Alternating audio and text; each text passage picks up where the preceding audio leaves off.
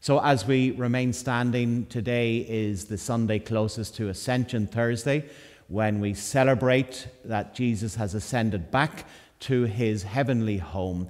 And we're going to join together in our opening hymn, which helps us reflect that ascension. Praise my soul, the King of heaven. So let's remain standing as we sing together.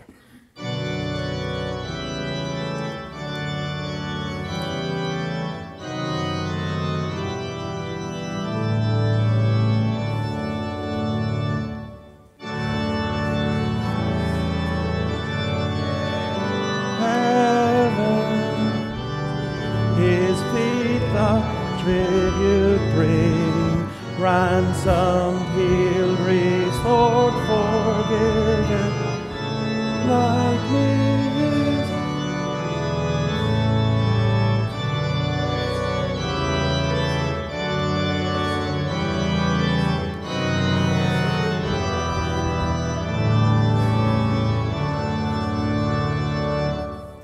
Praise him for his grace and favor.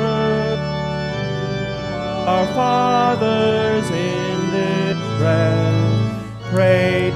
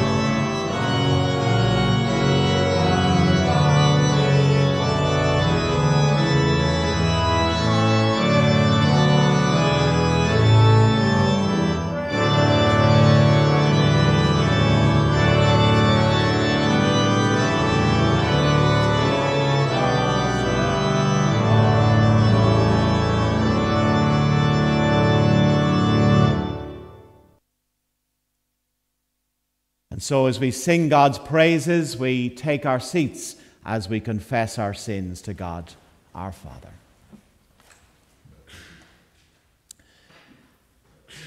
And we say together, Heavenly Father, we have sinned against you and against our neighbor in thought and word and deed, through negligence, through weakness, through our own deliberate fault, by what we have done and by what we have failed to do. We are truly sorry and we repent of all our sins. For the sake of your Son, Jesus Christ, who died for us, forgive us all that is past and grant that we may serve you in newness of life to the glory of your name. Amen.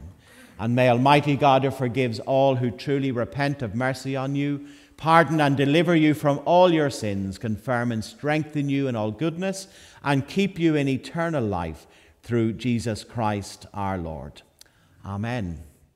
So the Holy Mystery Box I've got with me as always today, and I'm very thankful to Vida, because I'd chosen something else in the Holy Mystery Box thinking that I was creative and fresh, and she went, no, you used that last year, Craig. So thankfully she can remember back 52 weeks. I couldn't. But today is, our Thursday was Ascension Thursday. It's when we remind ourselves that Jesus returns back to heaven again, having celebrated him coming and being born among us at Christmas. And this is the verse. After Jesus said this, his friends watched as he lifted up high into a cloud. Up, up, up. The cloud covered Jesus so his friends could not see him anymore. Jesus went up to be with his Father in heaven. That's a great way to go back to heaven again, isn't it? To be on a cloud raised up into heaven, and the Bible tells us that's how Jesus will return again. Anyone see any of the the Northern Lights? Anybody see any of the last couple of days? No? Vita and I went on a little date last night. Ooh. At 11 o'clock, we went up and sat on a bench outside Rathmore Church because we thought it would be quite dark there, whatever. I tell you, does romance get any better? But there was no aurora borealis. And probably not much romance there either, because we got to 11:30 and went, I'm tired. But it's been wonderful to look into the heavens, if you've seen the photographs, and to see God's hand in that creation in the aurora in the Northern Lights. I can't say that. And I'm not just putting that on. I tried it in Rathmore as well, and I couldn't say aurora borealis, whatever. So this is what I've got with me today in the Holy Mystery Box. What sort of other things do we have that we put up into the air? You can see the picture there. I've got a bottle of bubbles, okay? But not just a bottle of bubbles. It's a, thank you, it's a jumbo bottle of bubbles, exactly. Will we have a go and see? That's all right. It's here. Anyone like to try to blow some bubbles for me? You guys want to try and blow some bubbles? Do you think you can do it? Do you want to come out here and see? We could have a blowing bubble contest. What do you do? What's the strategy for good bubbles? You blow, okay. Do you give it a good dip in there first? Okay. Do you want to try? Okay. No, you can take it. Okay. Not bad. How many is that? Must be a couple of dozen bubbles. Yeah. Okay. Excellent. Anyone else want to try and blow some bubbles? Okay. Of course you do. You want to try and blow some bubbles? Will I hold it, or do you want to hold it? Yeah. Take the sweet out. That's good. Give it a good blow. Because I don't want you blowing sweet at me. Good. Ah, that's only a little blow. Give it a good blow. That's it. Sorry, Leela. Put the sweet back in again. What sweet is it? It's a mint, is it? Oh, a Pez. Oh. Do you want to swap some bubbles for some? No. No, you're quite right. You're going to have a go. Hey, not bad. We've got some good bubble blowers, and all the adults are just wishing that you could have a go at blowing some bubbles. Is there anybody that'd like to have a go at blowing bubbles? Harry, are you okay? Yeah, at 13, you kind of don't blow bubbles anymore. Sure you don't? No. Anyone else want to have a go? Any of the Tammins want to have a go at blowing some bubbles? Are you happy enough? Do you want to go? No? Don't. You can try later on, whatever. So blowing bubbles, maybe we need some air in here. If there was a bit of air and we blew them outside, the bubbles would raise up maybe, wouldn't they? Possibly, well, it's 50-50, but they might rise up into the heavenly places. And that's, I suppose, the visual representation of blowing the bubbles, and as they rise up, is that we believe that Jesus, when he had finished his earthly ministry, that he rose back up and he went to be with God in heaven. And that is alive in heaven, even though we can't see heaven now. That he is there with God in heaven, and we can know Jesus and talk to him. What's one of the ways that we can talk then to God, or talk to Jesus? We can pray. We can talk to him anyway, but pray is one of the ways that we can talk, and we know that Jesus is there. So that's the Ascension Thursday bubbles. Say that again. Like a candle. Tell me about the candle. Oh, light a candle. Yeah, you're right. Yeah, thank you. I get what you mean now. You can light a candle, and the candle is kind of a prayer that rises. It's like a way of a visual way of a prayer, isn't it? Yeah, thank you. That's a really lovely thing to say. Yeah, sometimes in some of the churches there are little candles that you can light, and it's like a prayer, a visual prayer that rises up to God in heaven. So we're going to sing a song that reminds us that we can talk to God anytime. We can talk to Jesus anytime. And it's like talking to Jesus on the telephone. Prayer is like a telephone for us to talk to Jesus. Prayer is like a telephone for us to talk to God. Prayer is like a telephone for us to talk to Jesus. Pick it up and use it every day. Will we stand and join in this together? You can join in the actions if you want.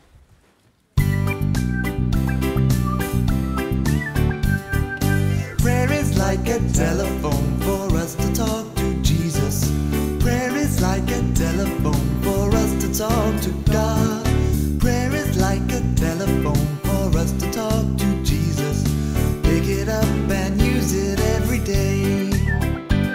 We can shout out loud, we can whisper softly, we can make no noise at all, but he'll always hear our call. Prayer is like a telephone for us to talk to Jesus. Prayer is like a telephone for us to talk to God.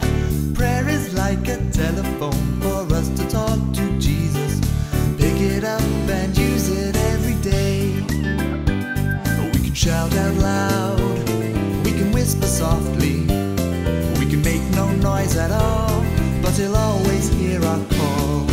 Prayer is like a telephone for us to talk to Jesus.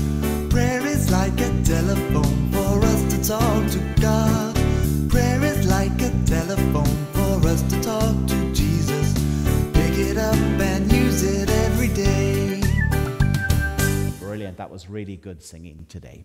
So we're going to prepare ourselves to hear and to proclaim the word of God. And we say, O Lord, open our lips. O God, make speed to save us. Glory to the Father, and to the Son, and to the Holy Spirit. Praise the Lord.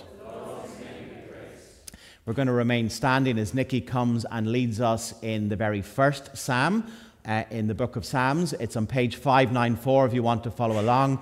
But as always, the words are on the screen, and Nikki is going to read the white parts, the odd verses, and we respond with the even yellow verses.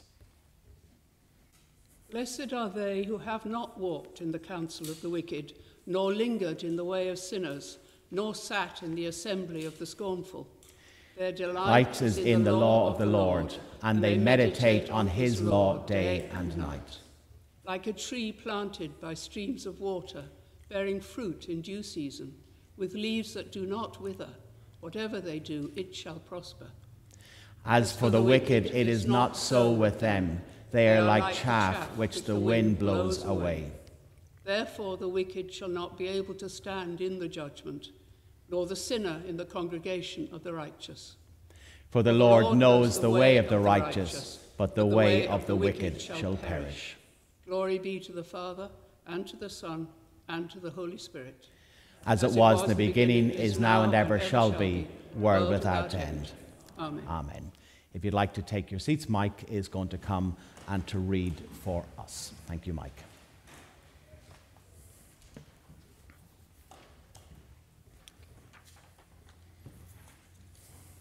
The reading this morning is from Acts 1, verses 1 to 11. In my first book, I wrote about all the things that Jesus did and taught from the time he began his work, until the day he was taken up to heaven. Before he was taken up, he gave instructions by the power of the Holy Spirit to the men he had chosen as his apostles. For 40 days after his death, he appeared to them many times, in ways that proved beyond doubt that he was alive. They saw him, and he talked with them about the kingdom of God. And when they came together, he gave them this order: do not leave Jerusalem, but wait for the gift I told you about, the gift my Father promised. John baptized with water, but in a few days you will be baptized with the Holy Spirit. When the apostles met together with Jesus, they asked him, Lord, will you at this time give the kingdom back to Israel?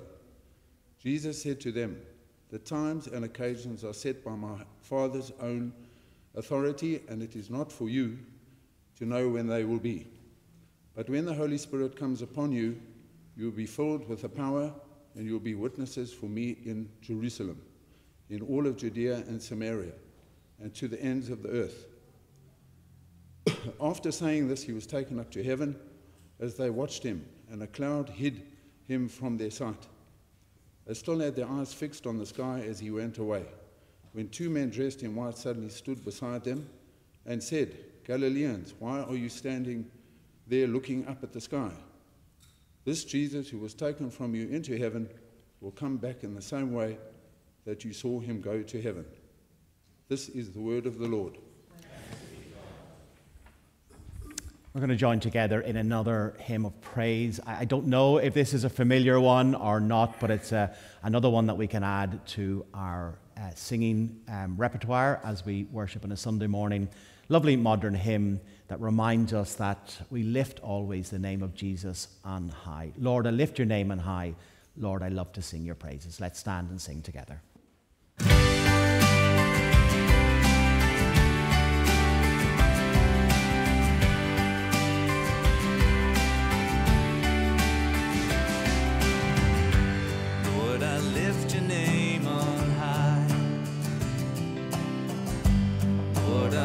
Sing your praises.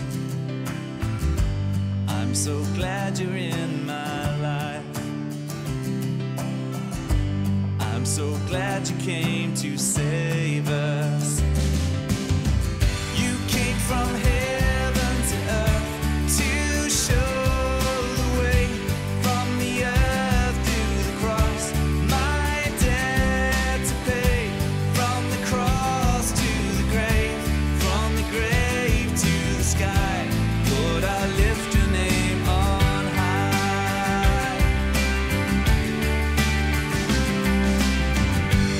Lord, I lift your name on high. Lord, I love to sing your praises. I'm so glad you're in my life. I'm so glad you came to save us. You came from heaven to earth to show the way, from the earth to the cross, my debt to pay, from the cross to the grave, from the grave to the sky. Lord, I lift your name on. You came from heaven to earth to show the way, from the earth to the cross, my debt to pay, from the cross to the grave, from the grave to the sky. Lord, I lift your name on high. Lord, I lift your name on high. Lord, I lift your name on high. Well done. If that was new, you certainly took to that very easily and well. Well done.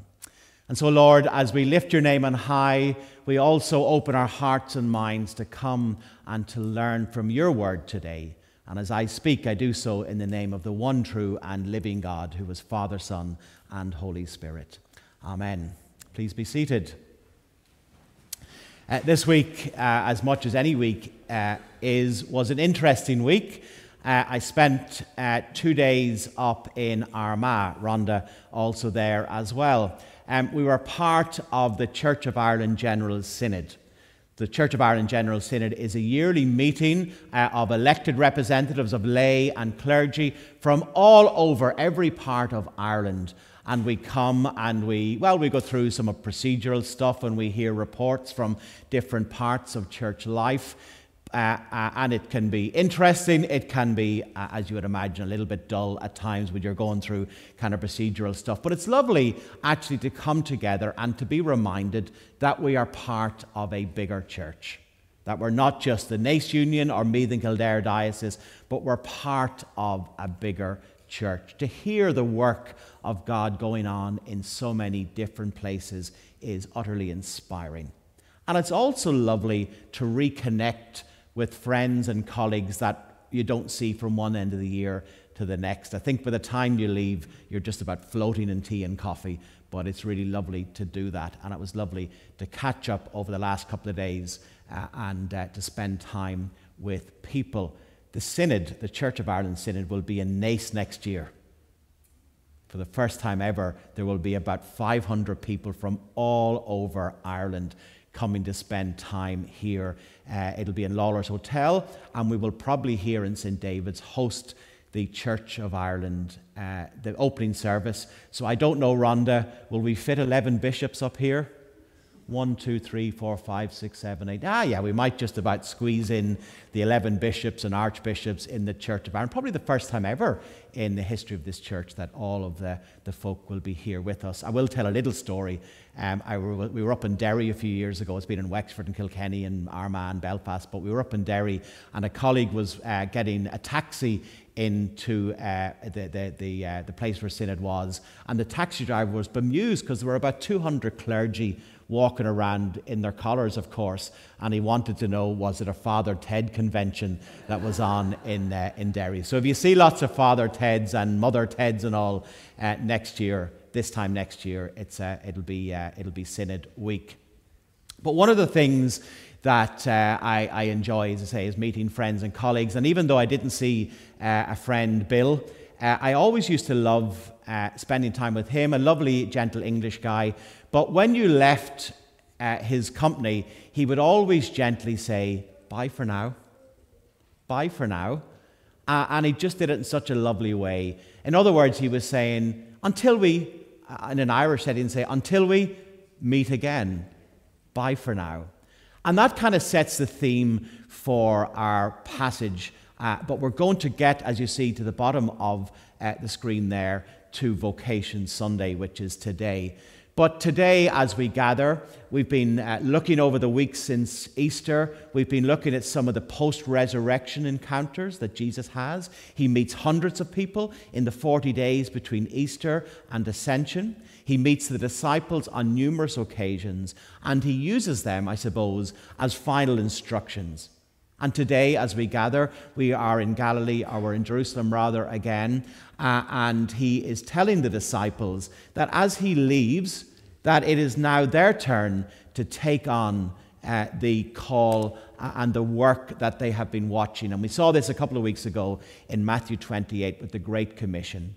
And he tells them that they will receive power from the Holy Spirit. And next Sunday is Pentecost Sunday, the gift of the Spirit, of God's presence with his people. He tells them as they undertake this work of sharing the gospel message, as they undertake this work of being witnesses, that is, people who carry within them the presence and reflection of Jesus, that they are to do that locally, Jerusalem. They are to do that across their land, Judea and Samaria, and they are to bring this message to the end of the world. But as they do that, they will receive the power, God's presence with them. And over the last 2,000 years, men and women have faithfully sought to do that, to follow Jesus, and in their words, their deeds, their actions, to serve him and to make his name known. The name of Jesus lifted high, gently, but with courage and with boldness. And then at the end of our passage, we are told, as I've already seen, that Jesus then rises back to his rightful place, to the throne of heaven. It is quite a way, isn't it? Some of the stuff in the Christian faith is amazing. Some of the stuff you just go, wow, that's really hard to believe. But Jesus raises back up to heaven again on a cloud. And it tells us at the end of our passage that Jesus will return in the same way from the east. That's why a communion table is always set up at the east end of a church, because we are looking towards where Jesus will return again.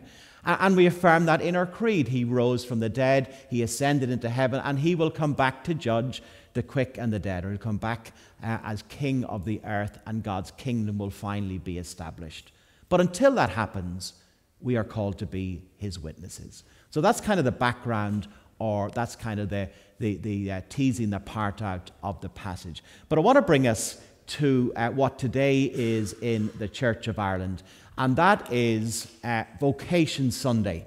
So right across this land, across our Church of Ireland, many churches will be celebrating the vocations of lay and ordained folk who respond to that call to be witnesses, to serve God wherever God has called them and placed them. And I am so grateful, talking to different colleagues, and Rhonda and I were talking to other people yesterday at lunch, and talking about in many churches that there are only a small few called, or a small few serving. I am so blessed to have so many people that want to serve God as lay folk in our church, but also serving beyond our parish walls in places of work, in places of education, in everyday places as well. So Vocation Sunday is an opportunity to celebrate that ministry, the ministry of God's people, the priesthood, if you want, of all believers who are serving God with their gifts and their talents and their passions. And we're working on that. We're working on the opportunities for people to come and to serve. So I'm thankful today on this Vocation Sunday for the many ways that people serve in the church. But I want to take a little extra strand on this Sunday, and that is to talk for a few moments about the call to ordained ministry. Both lay and ordained ministry, equally valid, equally important, but I want to talk for a few moments about the call to ordained ministry, as God calls in our church men and women to be set aside into holy orders and to lead his people in that sense. So how does that happen? What is the process? Well, for me, I was 18 years old when I felt this sense of God's call. I can tell you at 18, I did not aspire to be a cleric. I did not want that in a sense. I didn't seek that out. But for me, and many people would say, it's just this little niggle, this little thought that won't go away. And over the course of a number of years, I began to explore that. And I was accepted for training in 1996, ordained in 1999. So in a few weeks' time, I'll be 25 years ordained, which is very scary, June 1999. And I have served God in 4 different groups and unions of parishes, kind of up and down the East Coast, Banbridge as a curate, Kildare Grange as a curate, and then, of course, in Virginia and here over the last 15 months. And every place has been a privilege to do that. But in terms of ordained ministry, there are 2 different strands. There are folk like myself who feel that call to full-time stipendiary ministry. So in other words, you pay me to do this, and that's one strand. But we also have, in the last 7 years, sitting alongside that, the strand of ordained local ministry. Folk who feel called to serve in their local church, usually alongside a rector. So Carol was an ordained local minister, usually self-financing in that way other than in expenses, and usually working alongside, as I say, a rector. But often in rural dioceses like many of ours, just helping out in churches and groups that perhaps don't have somebody or doing Sunday duty and all of that. So fully ordained, equally ordained stipendiary ministry, but also ordained local ministry. And the process is usually quite straightforward. It involves time, and it involves testing, and it involves discernment. So the first thing, if someone feels that sense of call, that little niggle that won't go away, is usually to talk to their rector or talk to their priest in charge or cleric. And again, just to discern that calling.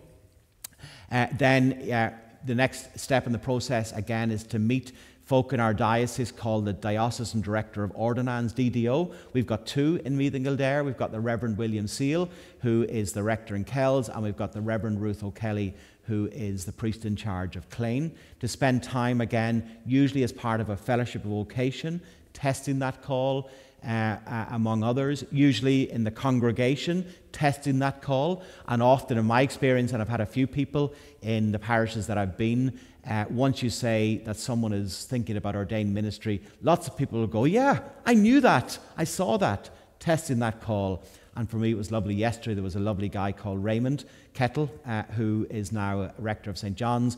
And then in a few months' time, there's a lovely African lady, Faith, will be ordained as part of OLM. So God calling from amidst, and that call being tested. So locally, tested in the diocese over a number of years, prayerfully, sharing that. And then usually this sort of phase after that is that you go to a selection conference over 3 days if it's for full-time stipendiary, or you go to a selection committee made up of lay and clergy who again test that call. And I've been part of that process both in my previous diocese, but it's funny the way things work. I was also the neutral person in Meath and Kildare that was invited in to interview prospective OLMers, and I couldn't have imagined when Carol was coming through and others that I would benefit from that decision.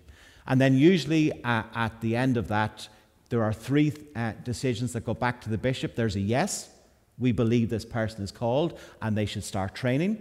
Or there is a defer, not yet, maybe need a little bit more church experience or life experience if they're too young. Or there is a no. And the no is a hard one, because if people have invested time and that comes back as no, then that can be difficult. But I can tell you, having interviewed many folk and been in those situations, there is usually just that deep sense. If it's a yes or a no, it's usually that clear. And then after that, training begins. If it's full-time stipendiary, it's done 2 years full-time in Dublin, with the third year as a deacon out in a church. It can be done over 5 years part-time, or ordained local ministry is done in little clusters over about 2 or 3 years before ordination. So that's kind of the whole process. But as you will see, it takes time to discern, time to reflect, time to pray. And there are lots of different layers of affirmation locally, in the congregation, in the diocese, and then beyond that.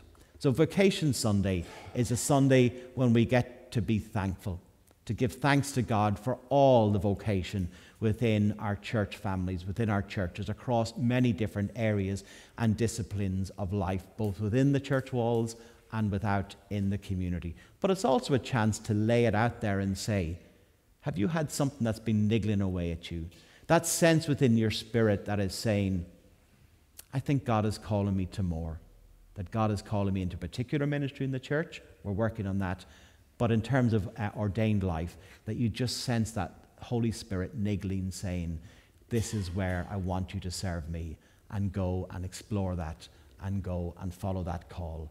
Go and serve God through the ministry of ordained ministry. So Vocation Sunday, lots involved there. And as we reflect, let's just take a few moments to pray.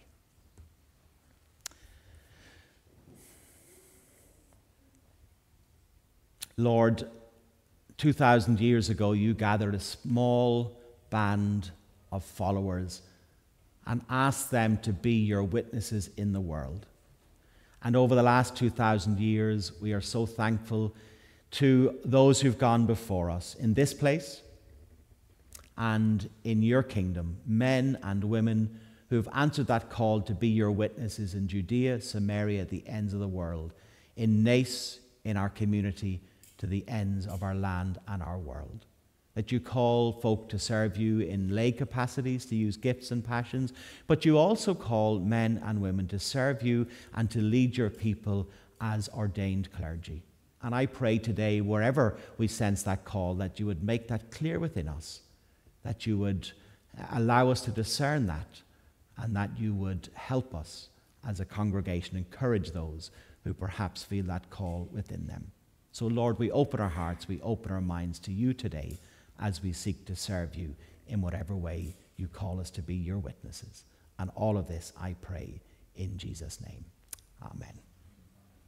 We're going to join together in our next hymn, again, a hymn that reminds us to worship the majesty of Jesus. Majesty, worship his majesty. Unto Jesus be glory, honor, and praise. Let's stand and sing together.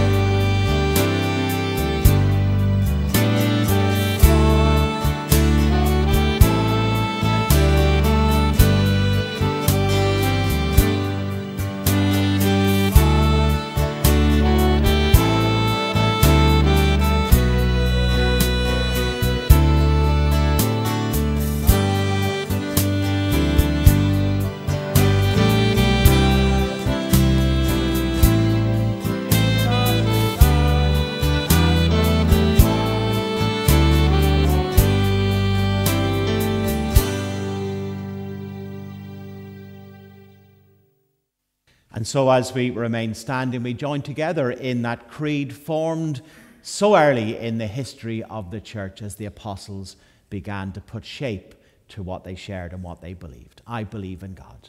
I believe in God, the Father Almighty, creator of heaven and earth. I believe in Jesus Christ, God's only Son, our Lord, who was conceived by the Holy Spirit, born of the Virgin Mary, suffered under Pontius Pilate, was crucified, died, and was buried. He descended to the dead. On the third day he rose again. He ascended into heaven. He is seated at the right hand of the Father, and he will come again to judge the living and the dead.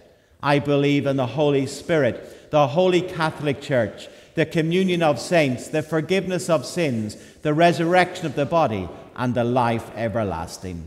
Amen. And so we come to pray together as God's people. Let's take our seats. Let us pray.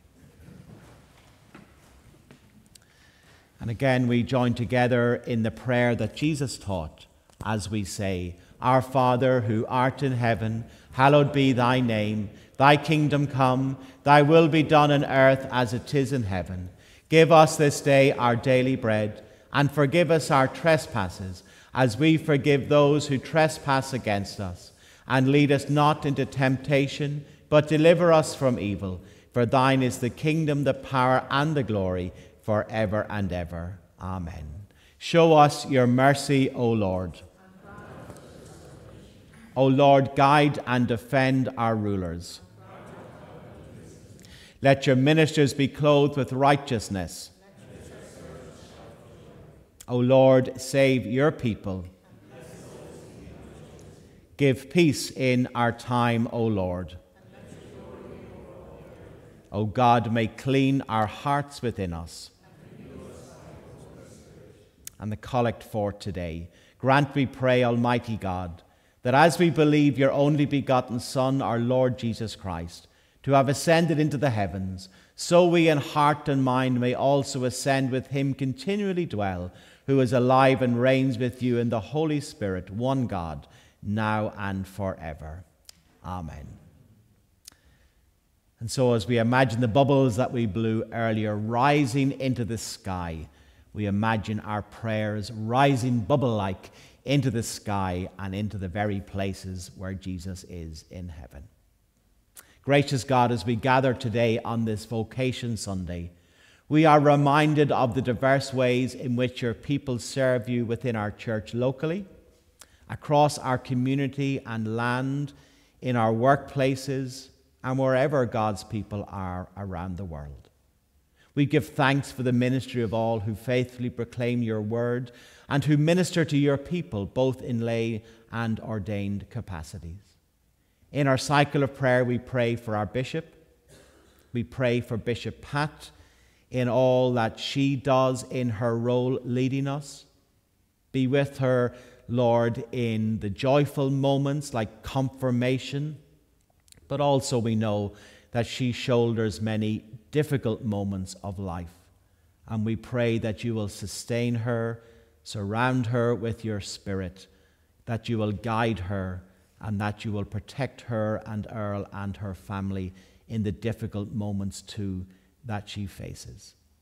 We pray in our cycle of prayer for the Eden Dairy Union, for the Reverend Sarah, the rector there, and for the Reverend Alan, who serves as OLM there. We pray for those serving the church overseas. In our cycle of prayer, we pray for the Church of Sweden today and for the Anglican Church of Burundi. We pray especially for those discerning a call to ordained ministry, that they may be open to your leading and guidance. Grant them clarity of vision and the courage to step forward in faith, trusting in your provision and strength.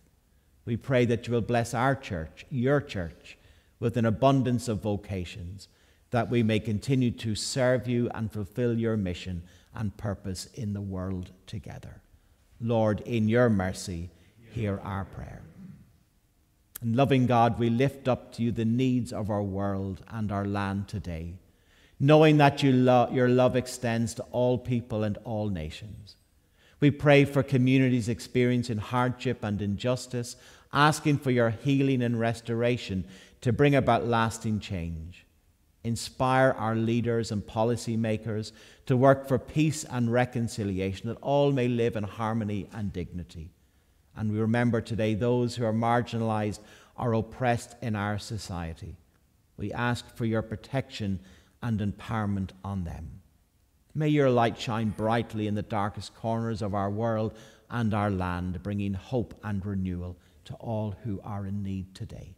Lord, in your mercy, hear our prayer. And merciful God, we pray for ourselves today. We pray for all who we know are in need of your comfort and healing and provision in their lives. And we do that in a few moments of personal prayer.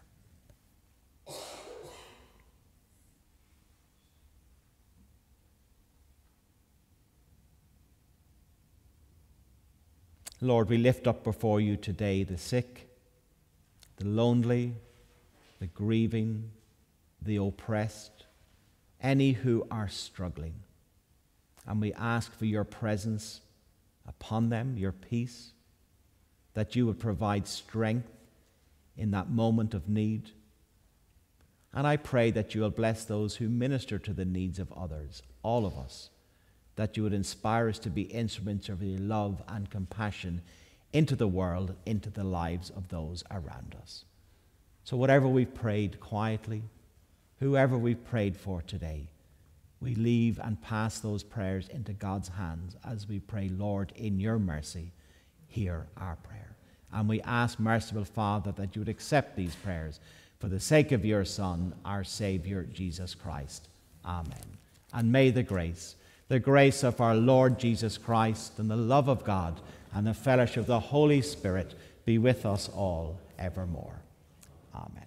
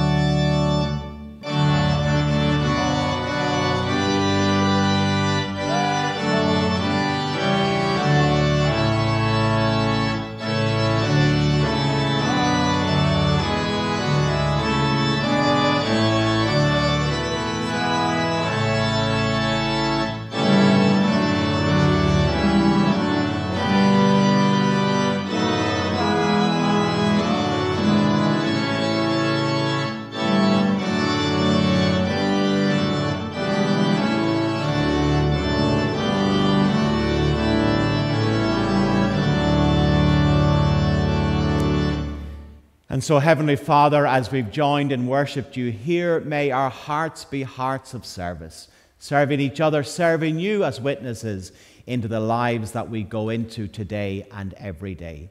And as we leave this place, may we know always in our lives your presence, as we think of our loved ones and each person in a house across this union of parishes across our community, as we pray for those who are in difficult moments of life. We pray your presence, your peace, and your blessing upon us. And so may the blessing of God Almighty, the Father, the Son, and the Holy Spirit be upon us and remain with us now and always. Amen. And so we go in peace to love and to serve the Lord in the name of Christ. Amen.